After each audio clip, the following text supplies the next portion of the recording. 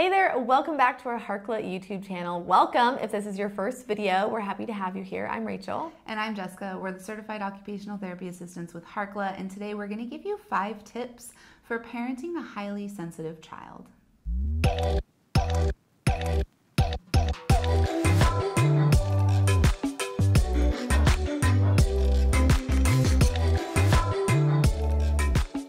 have a lot to say on the topic. I know you do. Before we jump into today's topic, we just want to give you a quick heads up that it is Sensory Processing Disorder Awareness Month, and we are so excited to celebrate by sharing our new sensory diet course with you. This digital course teaches you all about sensory processing disorder, and it teaches you how to create a unique, personalized sensory diet routine that can help your child feel more successful throughout the day. If you are watching right now in October, it is on sale. We're going to put all of the details and links in the description below, so make sure you check it out. But if you're watching this later on, just know that you can go to those links and you can check it out. And we do include AOTA CEUs now, so if you are an occupational therapist or an occupational therapy assistant, you do get continuing education units. So if you clicked this video because you're like, I don't know if I have a highly sensitive child, or I might be highly sensitive myself, we're going to break it down for you today. We're going to keep it pretty simple, but we're also going to give some tips for parenting a sensitive child. The first question we want to ask is your child anxious? Are they nervous all the time? Do they avoid everyday play activities like the playground and swings and slides? Are they sensitive to noises like the toilet flushing or an airplane flying over the sky, or in loud places like the classroom? Yeah, do they struggle in very busy environments like the swimming pool or the grocery store? Maybe they have meltdowns, or they just get super anxious when it's time to go there. These are all some potential signs that you might have a highly sensitive child, or maybe if you answered yes to some of these, then you might be a little bit more on the sensitive side when we're talking about our sensory system. So let's break it down. Let's talk about what it means to be a highly sensitive person. So we're going to give you an analogy to describe a highly sensitive person, or also known as a sensory avoider. So someone who's a sensory avoider has their cup and it's already filled to the top at the beginning of the day, and just a little bit more is going to make it overflow and cause a meltdown or cause overstimulation. Whereas on the flip side, a sensory seeker, their cup is not very full and it takes a lot to get their cup to go all the way to the top. So a sensory avoider, highly sensitive child, highly sensitive person, they don't need very much sensory input to feel overwhelmed. It's very easy to feel anxious and overwhelmed with just a little bit. But it's even just, they don't need a lot of input in order to feel regulated either. You know, if they don't overflow their cup, they just need a little bit, and then they're like, okay, I'm good, you know? And then like Jessica mentioned, as soon as it goes over, they're having a sensory meltdown. So let's talk a little bit about what some potential signs and symptoms could be with each of the 8 different sensory senses here, and we want to make sure that you understand you can be avoidant to some of these, you can be highly sensitive to some of these, or you could be seeking of some of these as well. Most people have mixed responses here. We do have another video on parenting a sensory seeking child. So if you're watching this video and you're thinking to yourself, oh, my child doesn't really avoid these, they seek these more, make sure you check that video out. It'll be linked in the description. The first one is the visual system, and a child might avoid certain environments because there's too much light, or it's too bright, or it's too busy, there's too much commotion going on, and it's just a little bit overwhelming for them. The next one is the auditory sense, and the child might avoid environments that are too loud or echoey. I always think of the pool or the restaurant where there's so much noise and it's echoey. Child might really avoid going into those situations.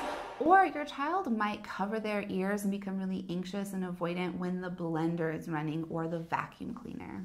The next one is the tactile system, and this is one that is pretty common when we hear kids avoiding clothing textures. Their seams are wrong on their socks, their pants are, not the right texture, their shirt tag is bothering them, and they really can't tune out that sensory input in order to have that adaptive response, in order to feel good. So it's really bothersome to them all day long.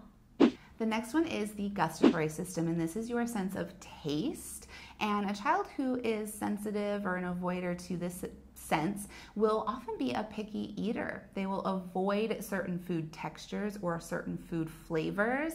Oftentimes you'll kind of see a pattern and you'll see that they eat the same foods over and over. Maybe the foods are the same color, they're all the same texture. Maybe they have very limited amounts of flavor.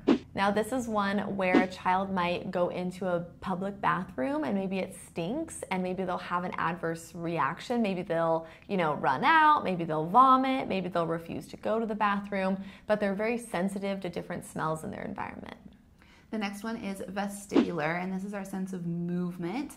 And we have receptors located in our inner ear that anytime we have a head position change or movement, that vestibular system is activated. So if the child is an avoider to vestibular or they're highly sensitive to vestibular input, they are going to avoid those movement activities because it's too much for their brain and body to process. They might avoid swings, slides, they might dislike car rides, and they might get motion sickness very easily. They might also avoid any rotary type movement because they get dizzy so easily.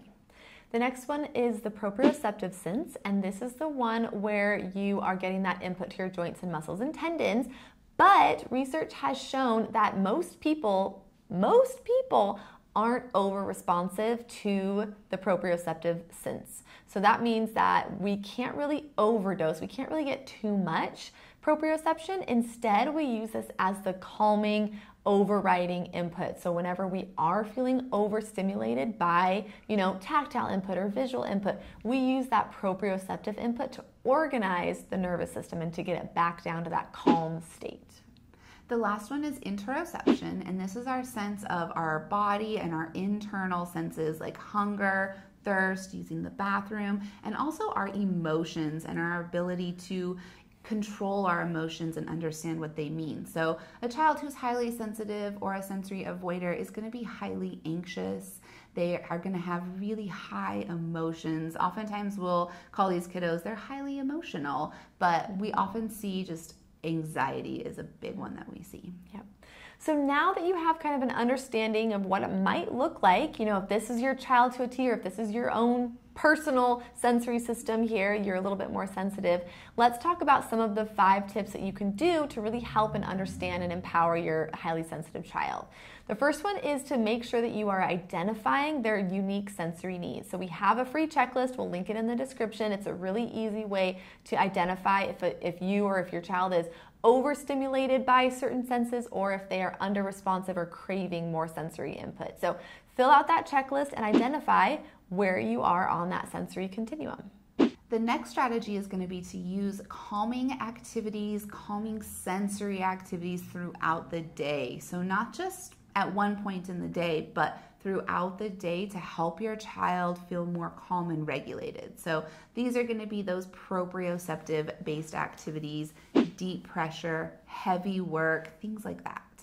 So things like slow swinging in a compression swing, that linear input is calming with that hug from the compression swing. Things like chewing gum provides that input to the joints. Things like weighted items, a lap pad, compression clothing, compression sheets, weighted blankets. Things like animal walking. Really focus on what input provides the most compression or stretching to the joints, muscles, and tendons all around your body, not just like your arms and your legs, like your mouth. You have a lot of receptors in your mouth. That's why chewing gum is so grounding. Sucking on hard candy, if they're safe to do that.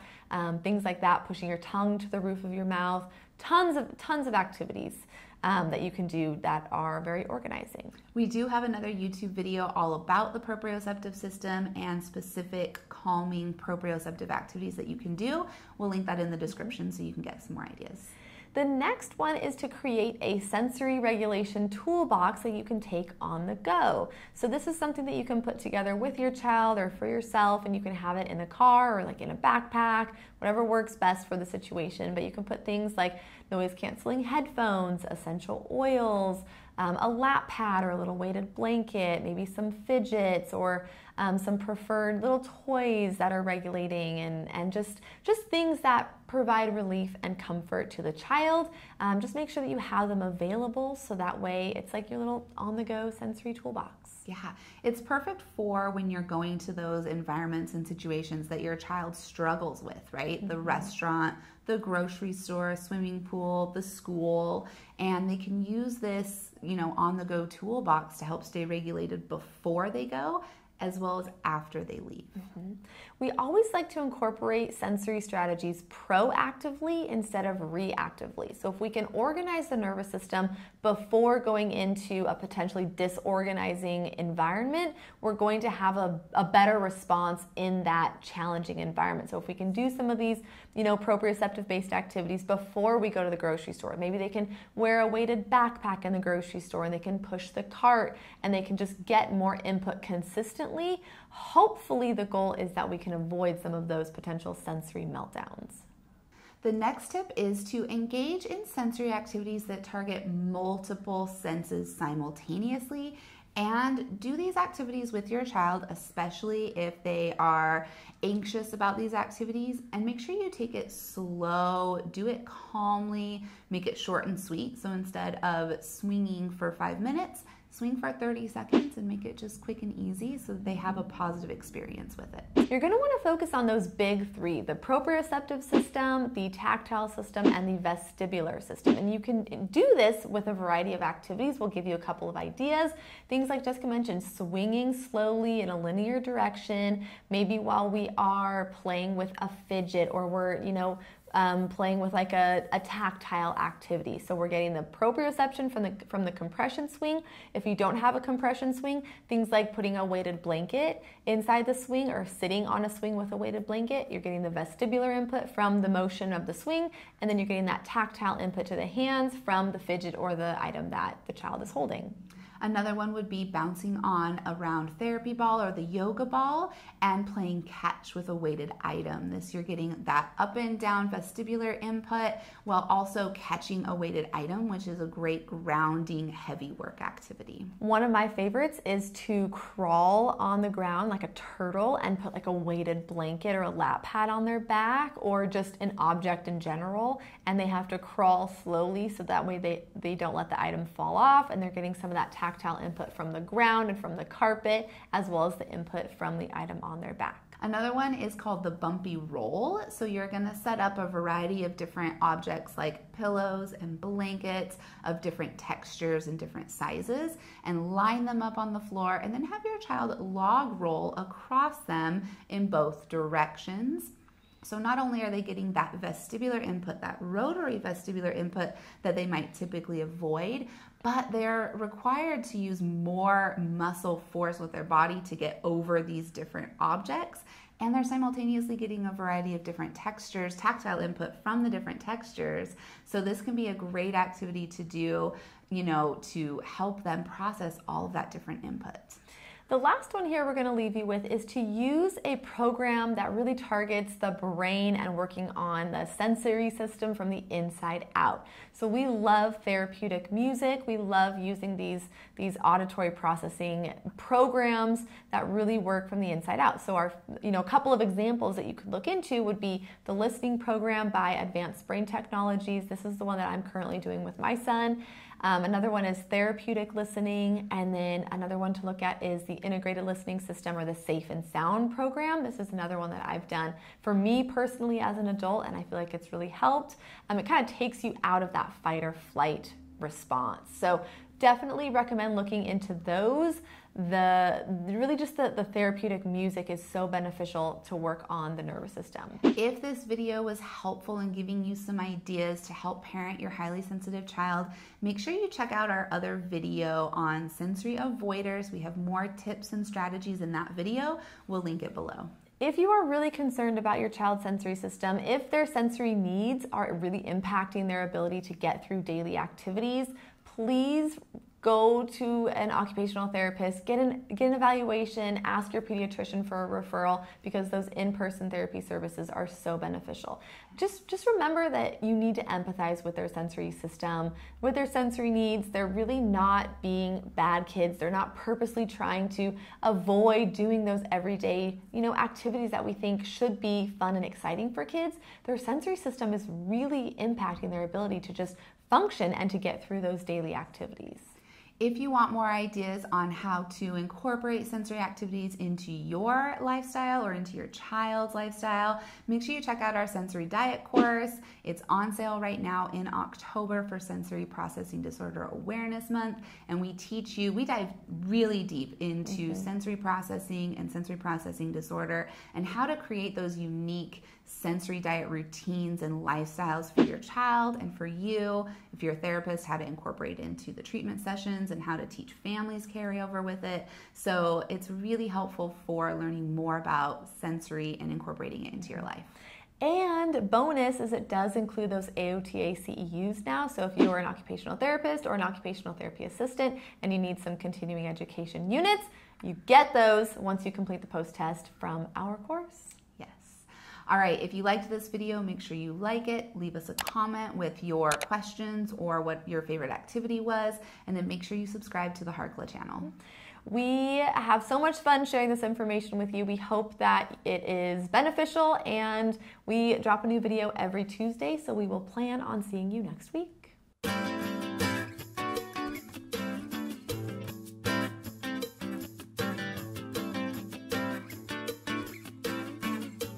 Oh, I have to burp.